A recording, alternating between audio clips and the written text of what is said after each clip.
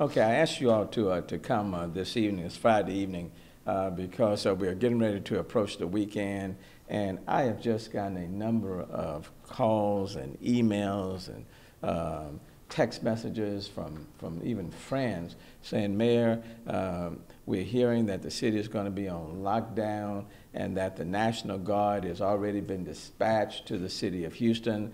And I was listening to a recording, an audio recording that's on social media that's saying that this person just came out of a conference with me, the mayor, and others, and where I indicated that the city is going to be under a lockdown. The National Guard is coming, and that you need to go and stock up on food supplies and go to the bank and get your money.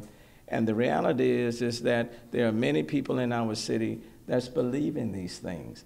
And then another friend of mine just sent me a text message saying Homeland Security is preparing to mobilize the National Guard, preparing to dispatch them across the U.S.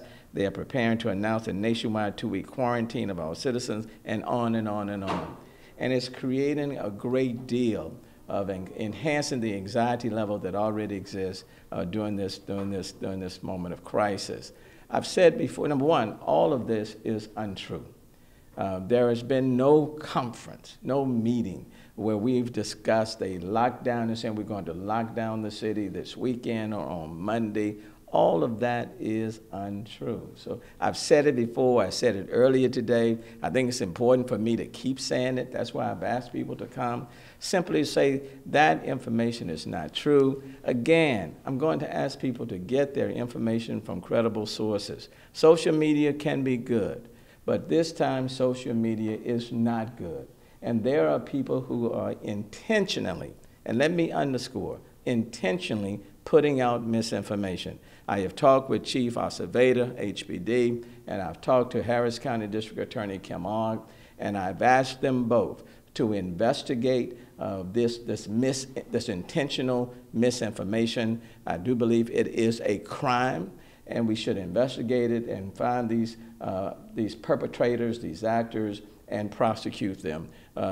Because at this moment in time, this is the worst thing. And there are people who are intentionally putting out misinformation. So again, as we're about to approach this weekend, when people's anxiety level is already very high, I simply want to take this moment to let people know there's no lockdown. City is not shutting down. There are only 3 people in the state of Texas that can make that call. That's the mayor, the county judge, or the governor.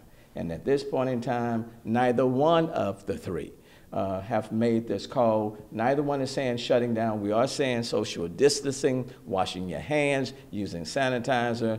And so, again, let me say it again, and we'll say it as much as we need to. There is no reason to rush to grocery stores.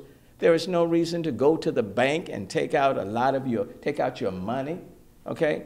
Because bear in mind, there are some actors out here that are intentionally spreading disinformation and trying to scam people at this moment, not only in our city, but across the country, and we want people to know that. So unless you know someone, unless you know these people on social media and the information is credible, do not be listening and taking information from people that you do not know. The other thing, I got a call for someone, there's a robocall that's going out saying the same thing. So someone or people are intentionally putting out misinformation and trying to create fear and pandemonium in the minds of a lot of people in our city. And I'm simply asking people, do not get your information from social media. Chief Aceveda. Thank you. Thank you, Mayor. In the direction of the Mayor, we have instituted or started an investigation into the origins of these messages. But let me just be real clear, Mayor, as we were discussing. The American people, the people of Houston and people of Texas need to understand that we absolutely know that we have hostile foreign governments that are utilizing social media. They've been utilizing it for a long time to spread misinformation. And I can assure you that what's going on in our country right now, as it relates to the COVID-19 and this public health challenge that we're facing as a nation, these same nation actors are engaging in misinformation. Do not spread these social media posts. Do not address these social media posts. As a matter of fact, quite frankly, what you should do is block anyone when you get these social media posts indicating that A, B, or C is happening when government officials are telling you it is not happening. Mayor, I've been at your direction. I've been weekly, daily, for the last few weeks. We've been talking almost daily with the Department of Homeland Security. Today I was on a conference call with the Secretary of Homeland Security. There are no current plans to do any of the things. And again, a lot of this is not just people in our community that are being driven by fear. A lot of this, if not most of it, is being driven by hostile governments that are intentionally trying to spread pandemonium and fear. Please listen to the mayor, the governor, the judge. Get your information from the people that you pay, that you hire, and that you trust to lead us through these times. Otherwise, we're going to be here probably every day trying to talk about Vince at the police department. No, Vince at the police department did not put out this message. Vince may be, again, a member of a hostile government that is sending this stuff out, and that is really happening, and I guarantee you that's really happening. So we need to, again, listen to the public officials. Thank you, Mayor, for having me. Thank you, Chief. So again, there's no lockdown starting tonight at midnight or Saturday night or Sunday night or Monday night. None. There's been no conversation about doing anything like that. There's no shutdown. But where are we in the city right now? All sporting events have been canceled. Quite frankly, almost all cultural events have been canceled. With respect to restaurants, bars, and clubs, their activity has been suspended, with the exception of being able to go to a restaurant or take out, pick up, or delivery orders. That's what you have. Museums, all been closed. Major events, rescheduled or canceled. So all of those things have already taken place. We've been very measured and very deliberate and methodical in our approach. And one of the reasons, man, is because we have to manage our own expectations and our concerns and anxieties, because this is not a one and done. And so misinformation, intentionally putting out misinformation, I believe is a crime. And in talking to the Harris County District Attorney's Office, she also agrees that it's a crime. What she's asked us to do is to investigate it and then forward the information to her, and she will take it from there. So we are taking these things very, very seriously, and I'm asking the general public to take it seriously as well. But get your information from credible sources, get it from the television, get it from the newspapers, get it from elected officials, but please, do not just get it from somebody posting something on social media, and then you start reposting it, and then all of a sudden, we have massive hysteria within our city. That is not the way to get through this particular crisis. Now I'll pause, and if you have any questions, we'll take them. Just to be clear, do you know who either of these people are that are making these videos? I have no idea. We've launched an investigation, and it just launched within the last couple of hours. But I remember when the mayor put out a statement, I retweeted the mayor, and somebody said, "Well, this is the First Amendment right." And my response to that individual was, and who's going to say it's a crime? The same courts, the same juries that will hold you accountable for yelling fire at a theater. There are limits to the First Amendment. And I can tell you, when we're dealing with the issues we're dealing with, we're going to find this person, we're going to identify them. There's a chance it could be an individual that actually is American, and there's a chance it could end up being, again, a foreign actor, which is a high probability as well. Do you have any indication or evidence that that is the case, or is that kind of just a... No, I can tell. Well, look, I could.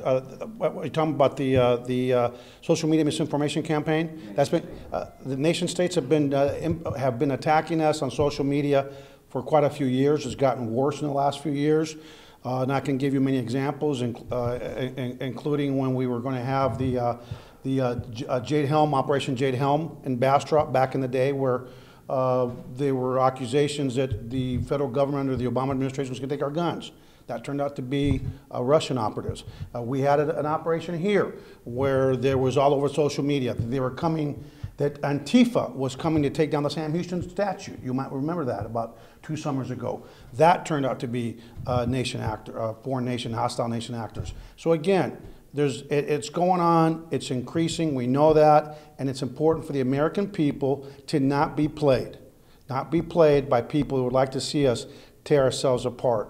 And that will not happen if we listen to our elected officials and go only on legitimate news sites, legitimate government sites, and legitimate releases by the people that we elect or that we are appointed to keep our community safe. And let me just say, and people are asking for Social Security numbers. People are saying, if you want to get your stimulus check, okay, provide this information to us. Number one, Congress is still working on that stimulus package. It hasn't even been approved by Congress and signed by the president. So if anybody is asking you for information, and Chief-Payne, you can please come and join us. If anybody is asking for information in order for you to get you a stimulus check, please bear in mind, the bill has not yet been voted upon and passed by Congress and signed by the president. So that's not true. So you have the robocalls, you have the things on social media, all of these items. It's just misinformation and people trying to take advantage of where people are right now in this particular crisis. Door-to-door sales, Mayor. Door-to-door sales. COVID testing. Right. So there are a lot of things that are taking place. We just felt it was imperative enough as we get ready to go in the weekend to try to stop this misinformation as much as possible, because it's already difficult to manage this situation. And you have people that are intentionally giving out misinformation, makes it even worse. So again, I'm going to implore you, get your news from the television, or get your news from the paper, okay? But social media, people who are government officials. But the last place to get your information as it relates to this crisis is from social media, okay? Unless it's from someone that you know. And anytime, for example, I put out any sort of tweet, I will put my initial ST behind it, okay? And by all means, don't be so easy to give information to people who are calling you or emailing you and saying, we need this information in order for us to provide you with some sort of assistance. You mentioned the fear a little bit, and I know that California went into a shutdown yesterday as well as New York, and maybe that's increasing the anxiety levels here. Can you maybe touch on what's different about the situations? Well, I think one thing, it certainly would be helpful to have a singular message. And I think it is important to the president to put forth general guidelines or tell people what they can expect or what the country can expect over the next, let's say, several days. So it is important to have a singular message. That's number one. In the absence of that, you have states and cities all doing their very best to protect the health and safety and well-being of people in their respective jurisdictions.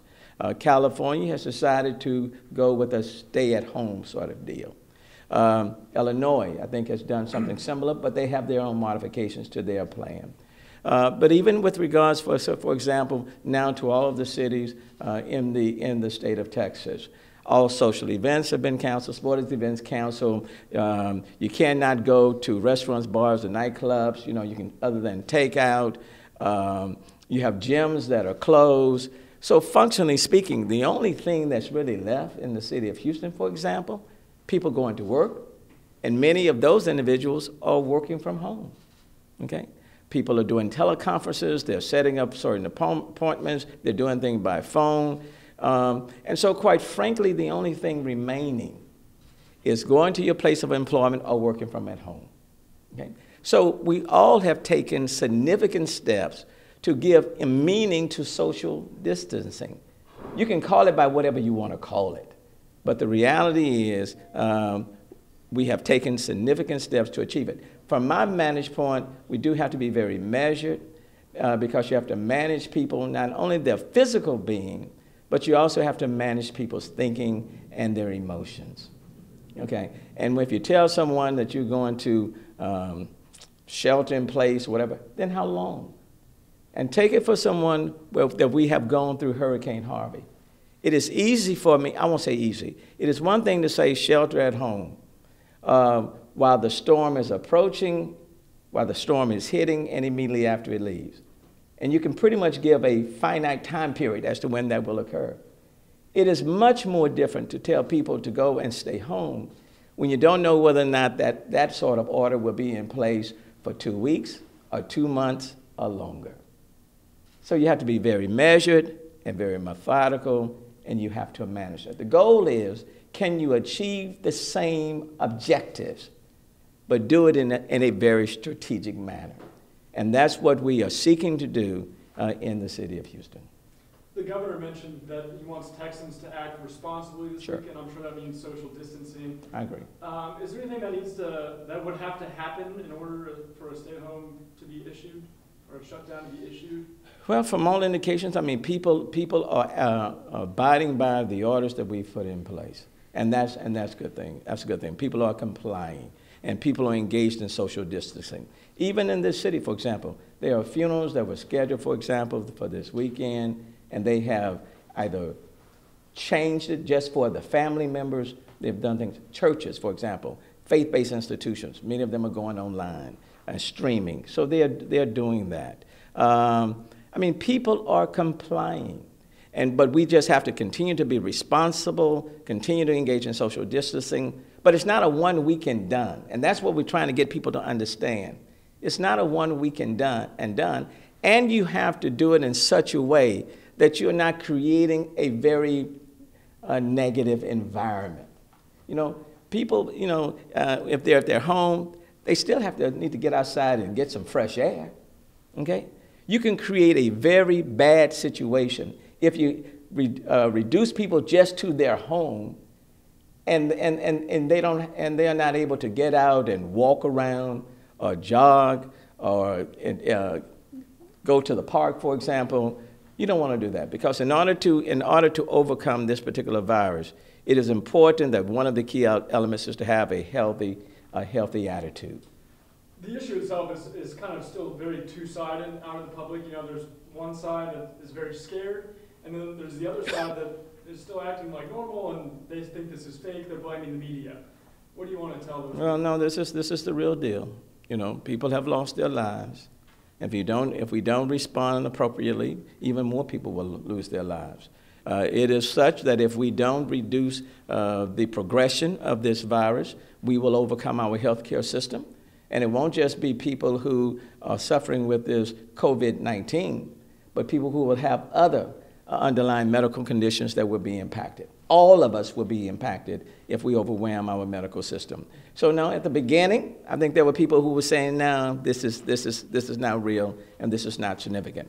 Well, no, it is real, it is significant, and we do need to be definitive and impactful in our actions. And every one of us need to be responsible for what we do. You know, you don't need government to tell you to do what not to do. You don't need government to do that. But it is important for us to provide information and then people to respond. Now, there are certain things where we've said you cannot do this. But you don't need government to tell you every single minute whether or not you should walk down, go outside or not go outside. You don't need us to do that. But that's why information is so important. And we don't want to create an environment where we're creating more fear or more anxiety than what is needed. Chief, this is for you. If people see these posts on social media, what should they do? Well, first of all, let's ignore them. Our intelligence center is actually starting to look at social media, trying to identify these posts. And I can tell you it's not just local police, it's state police, it's county police, it's federal agencies. We're going to be actually policing the internet.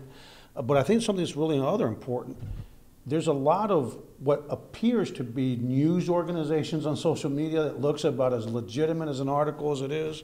And if it's not from CNN, Fox, ABC, CBS, and be really careful, because a lot of those that people think are real are sent to us, and it turns out to be, again, part of a sustained effort to tear us apart. So we're going to continue to monitor it. We're going to open investigations where it's appropriate, and when we identify people, we're going to go to the DA's office and charge them. when appropriate. I know first responders are being tested today. I don't know if either of you guys want to touch on that too. Absolutely. So look, first of all, I want to say how extremely proud I am of all first responders, firefighters, paramedics, police officers, public works, all city employees that are out there, hospital workers. They've been doing an outstanding job. And look, like the mayor mentioned, this is a manageable situation. We have to keep our cool about what we're doing, and get your news from trusted news sources. Okay. The last thing we want to do is be getting our news from Dr. Twitter or Dr. Facebook, because you can't verify that information. Anybody in there can post anything, and really it grows legs, and then it causes more anxiety and more panic in people, and there is no need for that. This is a manageable situation. All the things that we've been doing as a city, as a state, is the things are falling in place, the systems are falling in place, and we are going to get through this. We're going to get through this as a community. We're going to get through this, and we are going to see better days. But in the meantime, we have to do what we need to do to ensure that the impact is lessened. And the primary concern is our healthcare system, right? If it's overwhelmed, then the fallout from that is can impact beyond what we can anticipate. So again, what I would like to recommend here is if you're calling 911 in order to protect resources, our first responders and our healthcare workers, let the call taker know if anybody in the home is experiencing flu-like symptoms. That helps us better prepare. The other thing is use 911 for true emergencies, whether they're healthcare emergencies or security or safety emergencies, okay? Because we can, just like we can overwhelm the healthcare system, we can overwhelm the 911 system as well. And it can affect those that are truly at need. Hey, can I add one thing there? Because I know that people are really worried about public safety, whether it's fire or police, and let me just be real clear.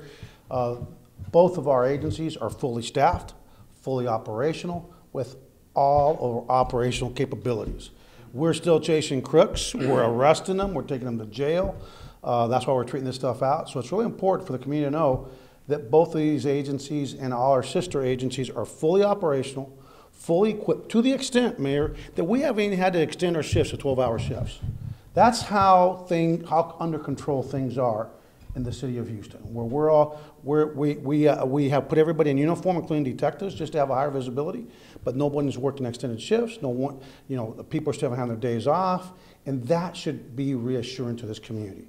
We have not seen anything from a public safety and security standpoint that has required us. Having said that, we're ready, at the direction of the mayor, to immediately change our posture if it's necessary. But I think that speaks volumes as to the way that the mayor has handled this incident and the way that the community has handled this incident.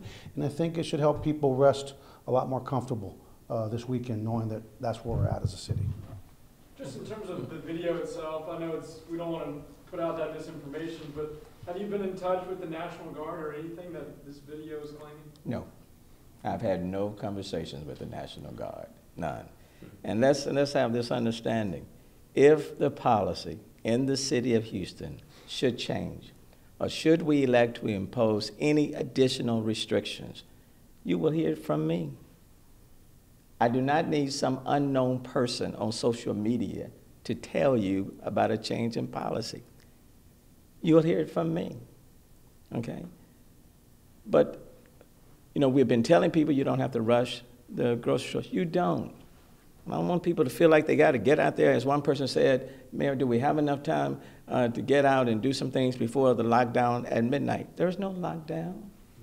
There's no lockdown at midnight. There's no lockdown on Saturday night or Sunday or Monday. No.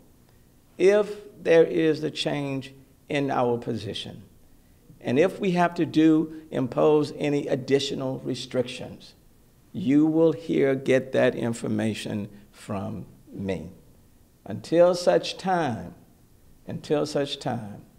just wash your hands, use sanitizer, engage in social distancing, okay? All of those type of things. Order food Friday, get your pizza or something. Take it and go home. do those type of things. But you don't have to feel as though you have to go get 2 and 3 baskets and go to the grocery store and fill up with everything. You don't have to do that, okay? And for people who are making these robocalls and on social media and trying to scam people, I have instructed Chief Acevedo and HPD to be very aggressive in their investigation, to utilize all of law enforcement, because that's a crime. To try to create hysteria at this moment of a crisis, that's a crime. And that, in large part, in many cases, can do more harm than the virus itself. And that's why we are taking this very, very seriously. To the general public, I know everybody is constantly working with their telephones and looking at social media.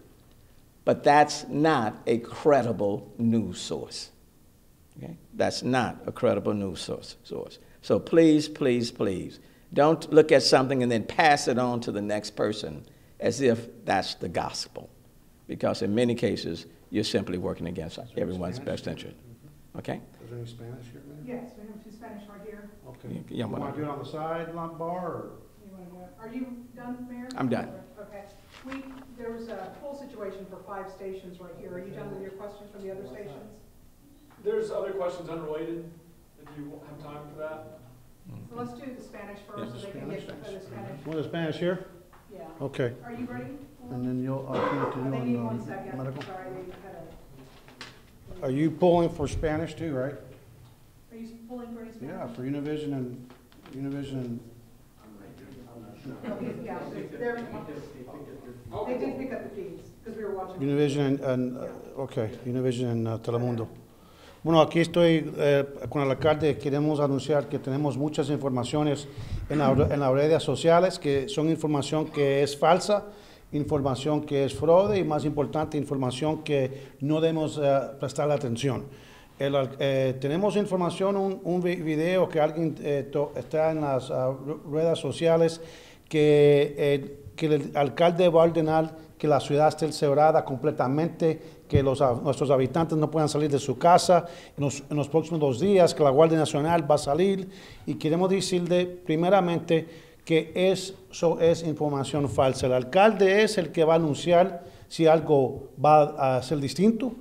La comunidad tiene que saber que todo está bajo de bien control, que la policía, el departamento policíaco de Houston, estamos funcionando al 100%, que tenemos todas nuestras llamadas, el combatir el crimen, todo sigue. Y el jefe de la bomberos va a hablar un momentico. La otra cosa que quiero decirle, que es importante que sepan que en las redes sociales, que tenemos gobiernos que son gobiernos que están contra este país, que están intencionalmente dando falsa información para crear el temor en nuestra comunidad y el terror. Si la información no es del departamento de policía, del departamento de bomberos, del alcalde o de una asociación de prensa que es conocida, no le haga caso. La última cosa que quiero decir del departamento de policía: tenemos mucho fraude que está ocurriendo. Tenemos personas que están yendo de casa a casa tratando de vender las examinaciones médicas. Eso es todo fraude. Llamando a las casas, pidiendo su número de seguro social, que el alcalde habló de eso hace un minuto. Que es el gobierno que necesitamos su número de seguro social para mandarle su dinero del Congreso.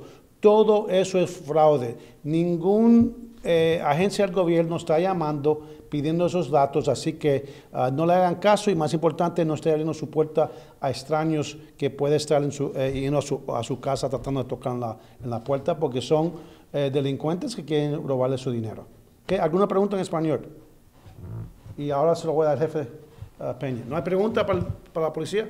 ¿Nada? Ok. Chief. Bueno, buenas tardes. Mire, primero que nada quiero decir otra vez lo que acaba de decir el jefe Acevedo y aquí el alcalde Turner. Si hay informaciones en las redes sociales que la ciudad de Houston va a estar cerrada, que la Guardia Nacional va a llegar aquí y va a cerrar la ciudad, eso es completamente falso, completamente falso. Si esa información llega a llegar, la información va a ser dada por el alcalde Turner. Si no oyen esa información del alcalde, entonces es puro rumor, ¿ok? Lo que queremos que sepa la comunidad es que el Departamento de Policía y el Departamento de Bomberos y todas las funciones de la ciudad están operando de completo nivel, ¿sí? No hay nada que sea cerrado cerca de los departamentos de la ciudad. Estamos en fuerza completa, estamos respondiendo a las llamadas y lo que queremos es que la comunidad agarre su noticia de fuentes de noticias que son creíbles, ¿sí? Que no agarren sus noticias de Twitter o de Facebook, porque muchas de esas noticias no son verificadas y causan más pánico y más rumores y eso hace la situación, empeora la situación. Así es que les queremos asegurar aquí del Departamento de Policía, el Departamento de Bomberos de la ciudad de Houston, que la ciudad está operando justamente a este momento. Y no hay planes ahorita de hacer ningún cierre total de esta ciudad, ¿sí? Lo que queremos también el comunicar a la comunidad es que usen el 911 apropiadamente, ¿sí? Que sean emergencias médicas o emergencias de seguridad en lo que acudan al 911, porque no queremos que el sistema haga más llamadas de lo que podemos atender, ¿sí? Hasta este momento estamos en fuerza completa, podemos responder a las llamadas de policía, llamadas de bomberos y llamadas de servicio de otros departamentos de la ciudad. Así es que acudan a fuentes de noticias que son creíbles y si una información adicional acerca del estado de la ciudad, ese va a ser comunicado específicamente por el alcalde Turner, ¿sí?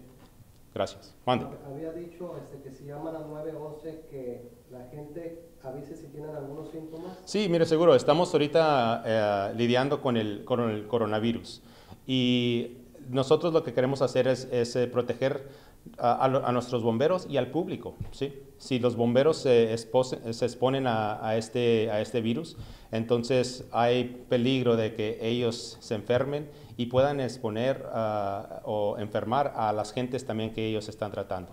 Así es que para poder combatir eso, lo que pedimos al público es que si llaman al 911 y si hay personas en sus casas, en sus hogares que tengan sistemas de la gripe, que nos avisen para poder prepararnos apropiadamente. El Departamento de Bomberos y el Departamento de Policías tienen el equipo de protección completo. Hasta este momento tenemos bastante equipo para nuestros empleados, para que se protejan apropiadamente, pero necesitamos la ayuda de la comunidad, ¿sí? Que nos avisen y que usen el 911 apropiadamente. ¿Qué recomiendan para la comunidad latina? Mira, la comunidad latina lo que queremos decirles es que si necesitan ayuda, no le hace el estatus migratorio, ¿sí? Si necesitan ayuda del 911 en esta crisis ahorita con el coronavirus, que llamen al 911. Para eso estamos para ayudarles el Departamento de Bomberos y el Departamento de Policías. No tienen que tener temor, no tienen que tener miedo de llamar para asistencia de cualquier departamento de la ciudad de Houston. In the event of a shutdown, would there be substantial warning ahead of time? I know some people are worried about that online, and then also grocery stores, all that kind of stuff is considered essential. Would that stay open? Well, the grocery stores, we repeatedly said the grocery stores are not shutting down at all. There's no problem with the food supply. We're not anticipating a problem with the food supply.